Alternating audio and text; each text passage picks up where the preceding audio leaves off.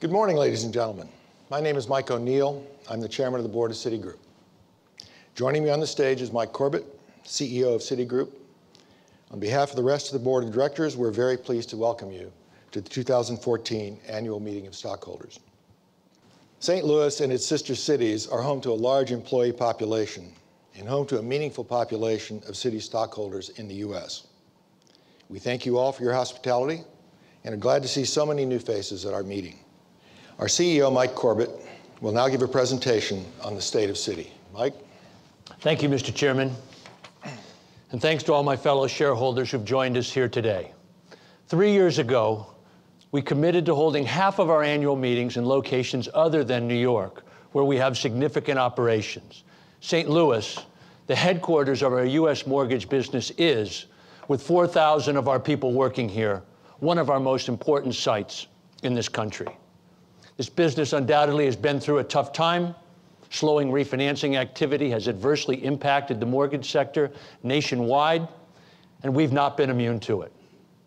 Yet I'm also proud that since the crisis, our employees have helped over 1 million people stay in their homes.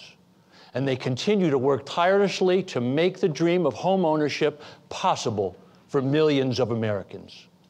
Citi is committed to St. Louis, and we're investing in St. Louis. Last month, we launched Pathways to Progress, a 3-year, $50 million commitment designed to jumpstart the career readiness of 100,000 low-income youth. St. Louis is one of 10 target cities. The program will help local kids set educational and career goals, develop the necessary skills for a 21st century economy, and contribute to the future economic competitiveness of our cities and our country.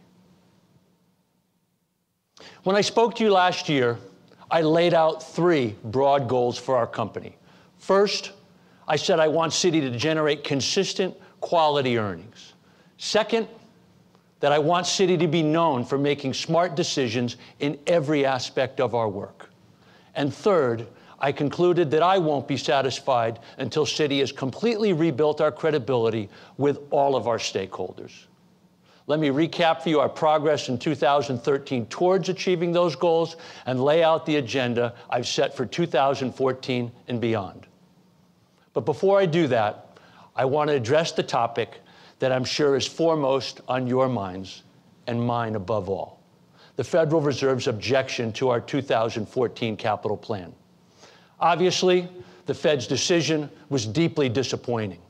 We believed we'd proposed a moderate and appropriate level of capital return to you, a level that our balance sheet could easily sustain without impacting the safety and soundness of our firm. Citi remains one of the best capitalized financial institutions in the industry, a fact which the Fed's own numbers reaffirmed.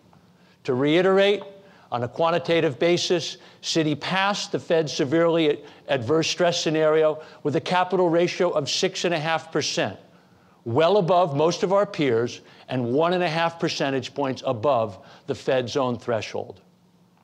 Yet our regulators found qualitative issues in our process that warrant further attention. It's clear that Citi's being held to the highest possible standard, a standard which I am determined we will meet. And remember that the capital that we requested to return to you hasn't gone anywhere. It remains our intention to return it to you in the future. Based on our conversations with the Federal Reserve, we don't believe their objection was owing to an issue with our business model, our strategy, or our capability to generate capital. We're consulting closely with the Fed to identify exactly where they believe our procedures fell short so that we can fix the problems that have been identified. And rather than resubmitting our capital plan this year, we've decided to focus our energies on addressing those issues in preparation for our 2015 capital plan. This will require investment in new talent, the acceleration of spending on certain systems, and change the way we build, validate, and test our scenarios. While not insignificant, we believe the required investments can be funded through our productivity initiatives consistent with other investments we've made and continue to make in our safety and soundness, including risk management, compliance, and anti-money laundering. As Mike mentioned, we've also named Jean McQuaid, who was previously head of our primary banking subsidiary, to lead the CCAR process through next year. I want, and our shareholders deserve, an industrial strength, permanent solution that paves the way for sustainable capital return over time. And achieving that will be my highest priority for the remainder of 2014.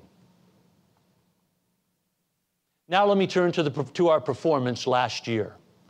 We earned $13.7 billion, our largest profit since the financial crisis. With most developing economies growing well below the levels that used to be taken for granted, and many emerging economies slowing considerably from their recent peaks, this result demonstrates our franchise and the talent of our people to perform even in a persistently challenging environment. We were able to grow our revenues in the face of regulatory, legal, and other headwinds. We managed our risk carefully throughout a volatile year, with markets on edge owing to the Fed's announcement that it would begin to wind down its quantitative easing program, and particularly in a tough environment, particularly in a tough revenue environment, expenses, which are largely under our control, are viewed as the proxy for management effectiveness. And I'm pleased that we hit our commitment in 2013 and realized $900 million in fiscal savings from our repositioning actions.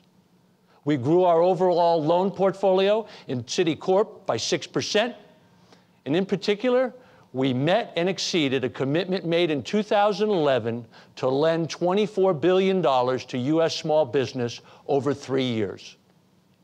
With $9.1 billion of that lent in 2013, which was more than double the 2009 level, we brought the total to $26.6 billion to enable small business to start and expand operations, to add jobs, and to turn their passions into progress.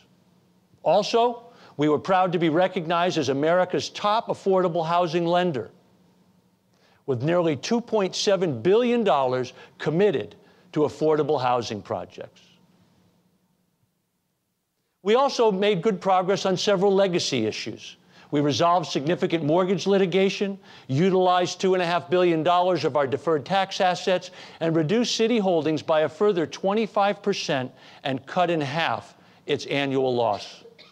These numbers helped, I believe, show the capability of this franchise to generate capital.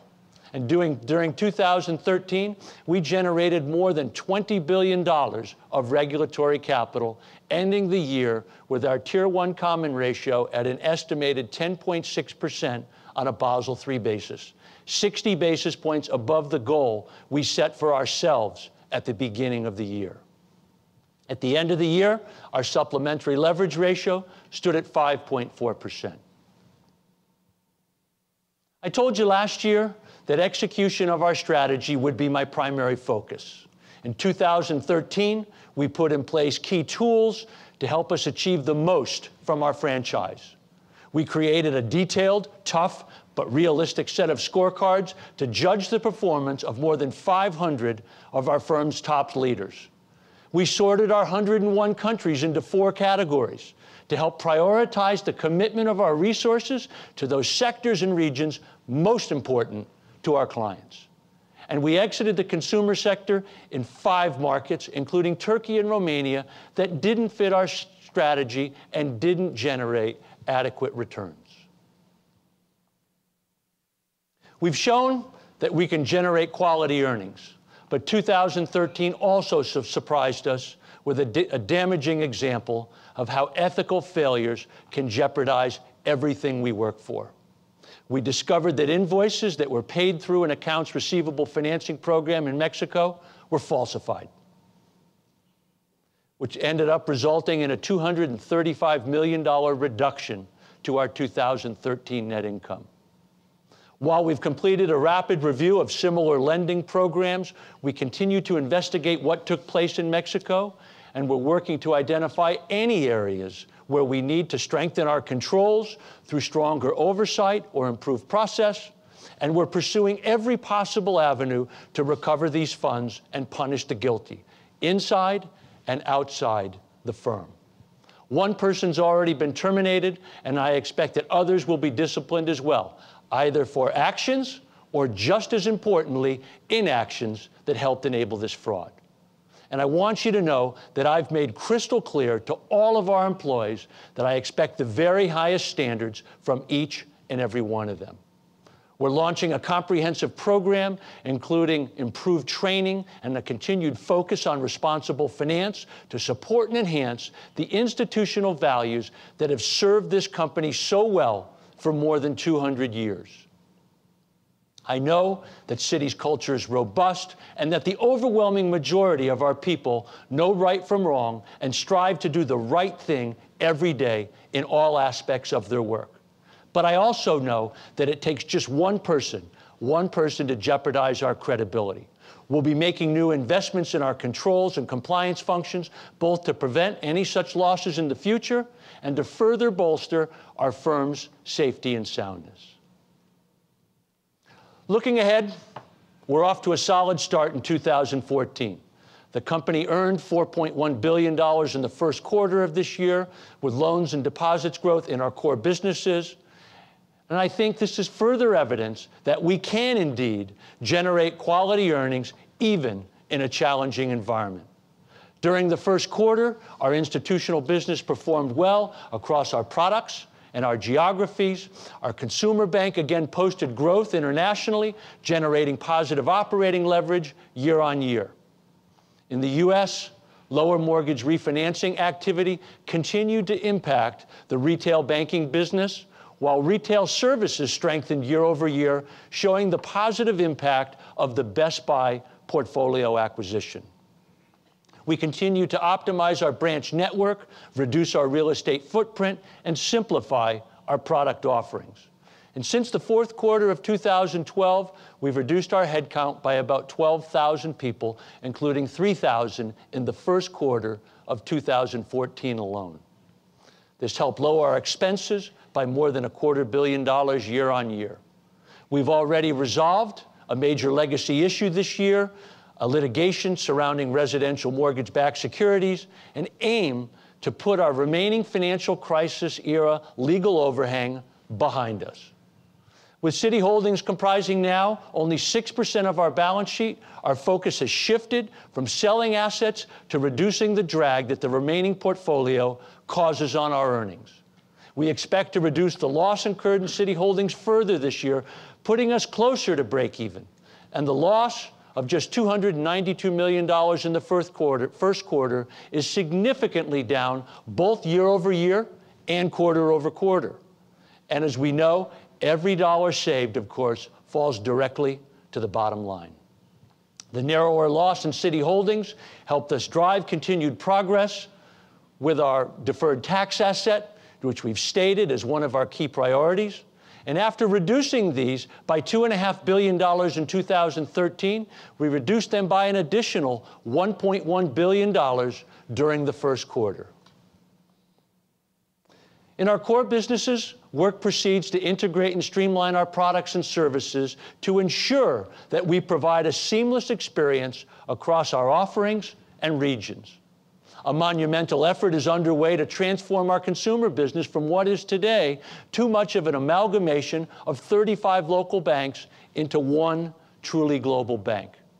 We're consolidating platforms, processes, and products, all with the goal of giving our customers a consistently remarkable experience wherever they live, work, travel, and across all of our product lines.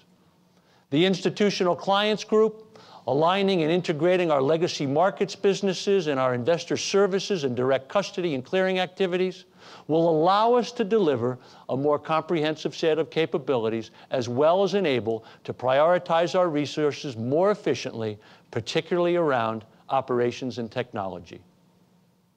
Citi is uniquely positioned to become the industry-leading integrated services platform as the business moves to adjust more demanding capital, leverage, and counterparty risk requirements.